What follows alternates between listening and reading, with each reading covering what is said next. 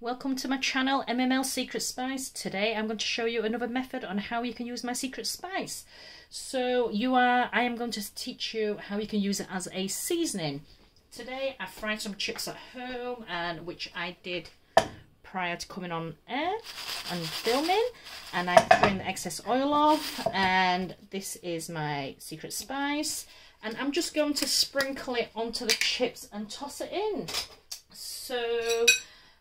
So I have approximately one teaspoon of MML secret spice, and if you sprinkle it at a height, and excuse me, and just toss it in.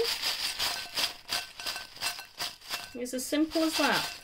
And I've not used a full teaspoon, probably half a teaspoon for a portion of chips to give some chip spice seasoning. Thank you for watching.